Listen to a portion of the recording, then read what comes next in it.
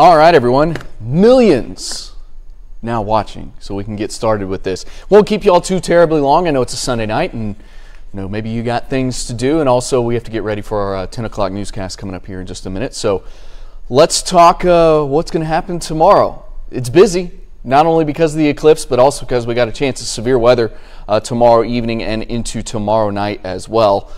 So let's get right to it and kind of talk about what's going to happen for not only the eclipse, but for that severe weather threat. So, picture up for you. First of all, we're going to talk about cloud cover, obviously, for the eclipse. And what I've done here is I've made a map for best chances for what I'm going to call optimal viewing. And what I mean by that is maybe not necessarily 100% blue sky overhead and, where you can completely see the sunshine, but at least anywhere from what we'll say nothing but sunshine to mostly sunny skies. That would be what I would call optimal viewing conditions for the eclipse. And you can see kind of easy color scale to find there. Red, not so good. Yellow, somewhere in between. And then the green is a decent forecast. Now, you see a whole lot of red there from central Texas down into the hill country, including Austin and into San Antonio. But you do see some yellow to green shades showing up here in North Texas. So let's go ahead and zoom in on that. It does look like some low-level clouds are going to be moving in as we head through the day tomorrow, mainly across southern areas of North Texas. So the farther south you go, I think the worse your chances are for, having really optimal viewing conditions. Now, the farther northeast you go, the better your odds are for a chance, at least a better chance, at having what I'm going to call those optimal viewing conditions. Now, is that absolutely 100% guarantee? Unfortunately, I can't go that far because there will be some clouds around even in those areas, but at least your chances are better in that part of North Texas compared to the southern portion of North Texas. Now, DFW, probably going to be somewhere in between, at least most of DFW. I think there's a good chance at clouds being around, especially kind of the mid to high level clouds. But we'll also be watching whether or not there's any low level cloud cover around. And the window for that may be really close for who's going to have, just the high clouds and who's going to have low level clouds. I mean, could it be like, somewhere like Red Oak or Waxahachie is cloudy, but maybe North Dallas is just some high clouds? Yeah, I mean, the window could be, or at least the kind of the range could be extremely small. So that's what we're watching as we head through the day tomorrow. And I wish it was just a slam dunk forecast and that it was a day like today and we were going to have sunshine and everything was going to be totally fine. But, I mean, we've been talking about this for literally weeks now, how there's a chance of having not only rain, but cloud cover around for the eclipse. Now, the good news is I don't have rain around for the eclipse, but I do have rain tomorrow evening and into tomorrow night. We'll touch more on that coming up in just a minute. So as far as what to expect for kind of the cloud cover situation, I still think there's a really low chance at having just completely clear skies. Maybe not 0%, but a very low chance at having just sunshine and no clouds at all. Now, I think there's a very good chance, and we've been talking about this, that we're going to have those mid to high level clouds out there. Now, the good thing with those is that if those high clouds are thinner, we can still see the sun through those, and you'll still be able to watch the eclipse happen through those high clouds. Now, if those high clouds are a little thicker, that would obstruct viewing, but there's a chance at least that we could see those thinner high clouds out there around that time. Remember, at least for most of North Texas, totality, or that really the time everybody cares about, is about 1:40 to 1:44, but the whole eclipse, including the partial eclipse, is like from 12:20 to a little after 3 o'clock. So we're mainly focused on that 1 to 2 o'clock window, if not just that 4-minute window from 1:40 to 1:44. But what we'll also be watching is, as we talked about, those low clouds, best chance for those south of DFW, lower chance of having those low clouds around the farther northeast. You go in that kind of path of totality there during the day tomorrow. But there's still a chance of some low clouds. But here's the other thing. Even if you have those low clouds around, there's also a chance of some breaks in those clouds. And when I show you our timecast coming up here in a second, it shows breaks in the clouds between about 1 to 2 o'clock. Now, basically what that's going to boil down to is you just getting lucky.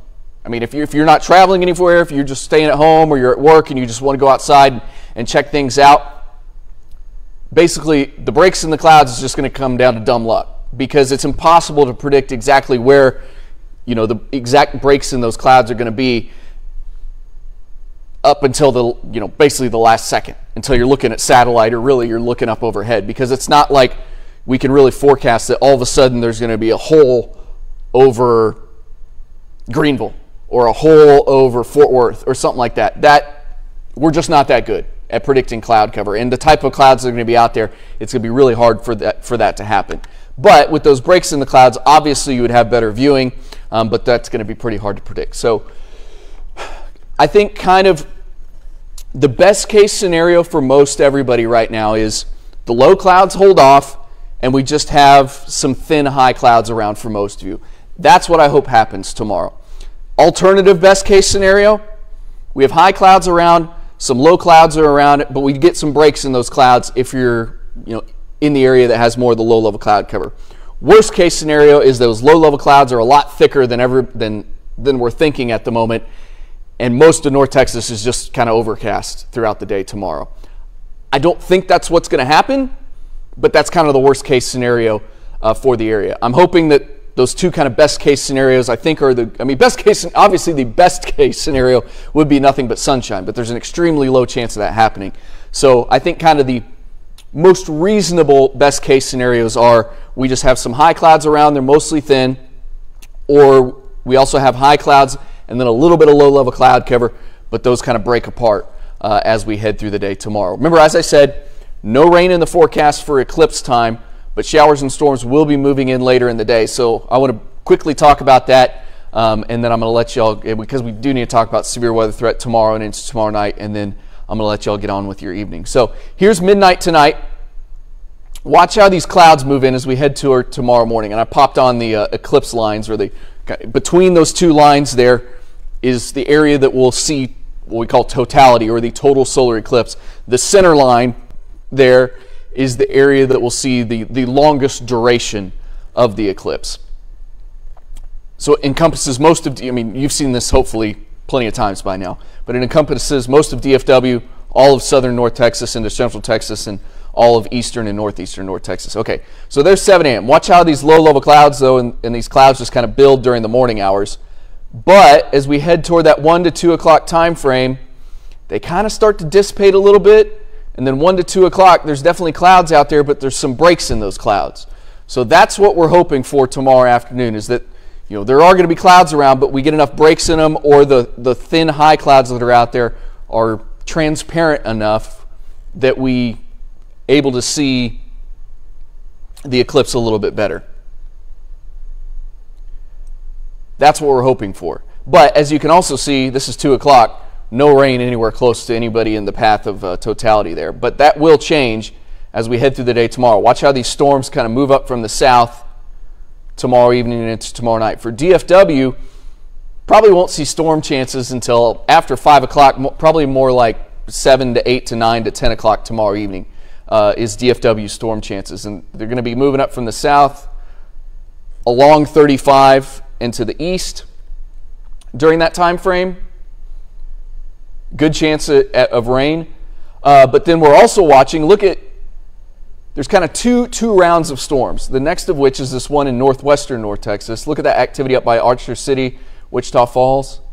That activity will start to spread kind of east and southeast as we head through the overnight hours, and it will also have a severe weather threat with it during that time frame.